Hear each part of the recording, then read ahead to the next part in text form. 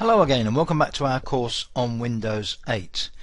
In this section we're going to look at starting and ending a session on a device using Windows 8. And the first thing I'm going to do is to look at the lock screen. We looked at personalizing the lock screen earlier on. Now we're going to look at using the lock screen to gain access to a device and start a session. Now once you've gone through the initial setup of your device, as I mentioned earlier, whenever you start it or resume it from sleep, for example, you'll see the lock screen. And to start the session you need to basically get past the lock screen. Now also, as I mentioned earlier, it's possible to disable the lock screen, but I'm not going to cover that here. So for the purposes of this course I'm going to assume that every time you start up the device you see the lock screen. Now what you see on the lock screen will depend on a number of things. We talked about personalization earlier on.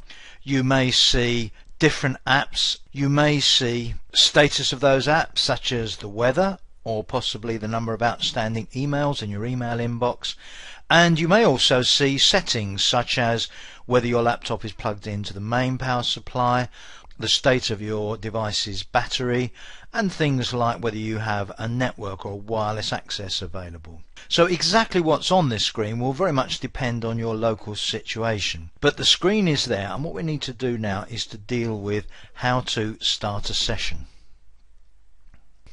Now there could be a complication here, and that is that you may see on your lock screen Control-Alt-Delete.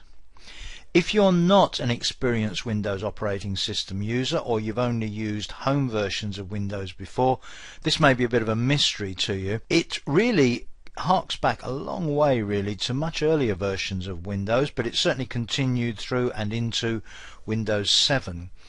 And this really was the original mechanism really for locking a screen. It meant that you put something up on the screen where you have to press this quite unnatural sequence of keystrokes, Control, Alt and Delete all together, and that would give you access to a login screen. Now depending on how your Windows 8 device got to where it is now, and in particular if for example you've upgraded an installation of Windows 7 Professional say to Windows 8 Professional, you may also still have Control, Alt, Delete functionality as well as this lock screen. Now if you do, it pretty much works the same way that it did in those earlier versions of Windows. You basically press Control-Alt-Delete and that gives you access to the login screen. You can then log in as normal and get into Windows 8 and start your session. If you don't want Control-Alt-Delete, there is a way of disabling that as well, and I'm going to come back to that quite a bit later in the course to show you how to disable that.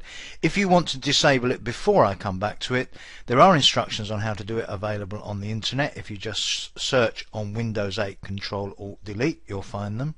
The majority of you probably won't see Control-Alt-Delete on the lock screen, probably have no idea what I'm talking about, and the next set of instructions are for you. So you can see the lock screen and it doesn't have Control-Alt-Delete written on it, or more precisely press Control-Alt-Delete to log on. If you're using a traditional desktop computer, then all you have to do is tap any key on the keyboard or click with the mouse anywhere on the screen, and then you'll get to the logon screen where you can type in your logon name and your password. If you're using a traditional laptop computer, pretty much the same applies. If you've got a trackpad, you can hold down the left trackpad button, moving the cursor upwards or similar kind of movement, or again tap any key on the keyboard, click with the mouse anywhere on the screen. Then you'll get through to the logon screen. If you've got a touch compatible computer or tablet, just place your finger anywhere near the middle or bottom of the screen and flick upwards. Again, you'll then be invited to enter your logon name and your password. Now I should point out, when we talk about logon names and passwords, there are a number of possibilities that we're going to talk about later, and it is possible that you can set up your device that you don't need a logon name or password. I'm assuming here that in the majority of cases there will be something like that in place. Now once you get past the lock screen, there are a number of possibilities in terms of what you're going to see on the next screen, which is this screen, the one you use to log on or unlock the device. Whether you're logging on, so you've just perhaps started the device up, or somebody else has been using the device and now you're going to be using it, or whether you're just unlocking it, either it's gone to sleep because you left it for a while, or you deliberately locked it while you went for a coffee, you've come back, you may have to enter your username, you may have to enter a password. There is also a possibility here to switch to a different user. I'll come back to most of those things later. But whichever situation you're in, you enter the username if necessary, the password if necessary. You click on this little button here, and then provided you've entered all the information correctly, you'll successfully get access to your device and start or continue your session. So once you've logged in or unlocked your device, you're ready to start or to continue your session. This is where you'll start using the start screen, and we're going to look at the start screen a little bit later on.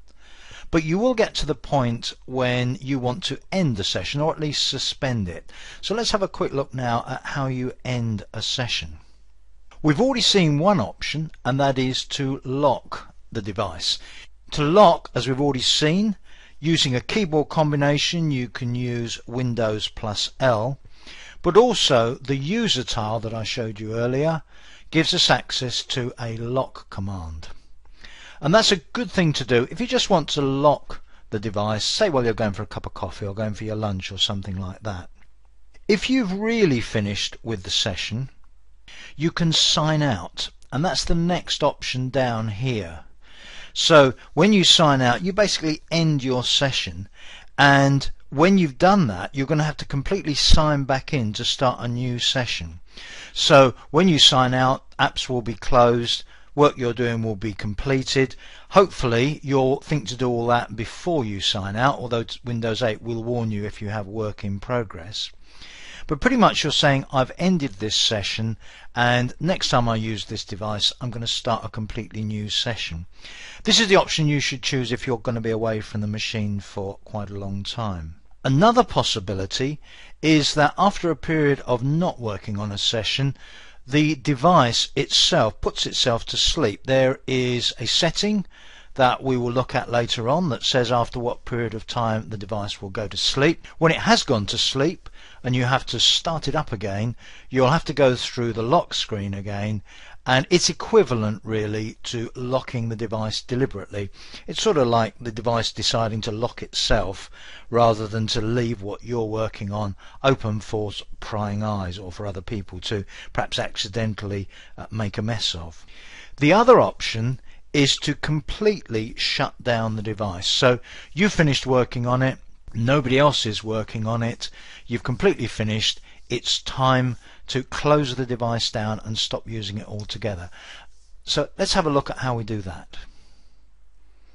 One way of shutting the machine down is to go to the settings charm, and then on the settings charm you have a power button here. Click on power. You can either say put the device to sleep, restart the device, or shut the device down. Don't forget, although Windows 8 will warn you about apps that are open, it's really better practice to very deliberately and purposefully shut down all of the apps that you're using, making sure that you save any work in progress before you shut the device down. I'm going to shut this device down now. When I do, this section will be ended. I'll see you in the next section.